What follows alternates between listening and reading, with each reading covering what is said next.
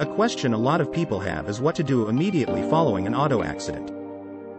If you or your loved one has been injured, there are several very important things to carry out to ensure you have all the information you will need to win your case. Being able to carry out the following steps will depend on the severity of your injury. If you are too injured to do the following and a passenger is available, let them take over these duties. If no one is available and you are too badly injured, call an attorney immediately to handle and sort out this information for you. Keep an emergency kit in the car. It's a good idea to keep a cell phone, paper, pen and camera in the car at all times. In case of an accident, you will have everything you need to document the damages and take down insurance information. It's also a good idea to keep a health ID card in the car to disclose any information about allergies or medical conditions if a serious accident occurs. A list of contact numbers is handy for law enforcement if you lose consciousness. Road flares and cones can also be stored in the trunk for added safety. Safety first. If the accident is minor, meaning no injuries or only slight injuries, the cars should be moved to the shoulder of the road.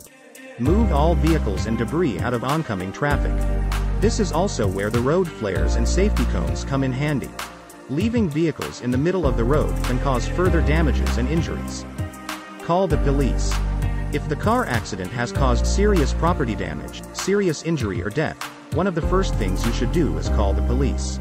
Ask the police officer to file a police report and obtain the name and badge number of the police officers at the scene. Exchange information. Make sure to get all the information allowed from the driver and passengers involved in the accident. From the driver, you will want to receive their phone number, address, driver's license number, license plate number, and all basic insurance information. Get information from witnesses. Witness information is important information.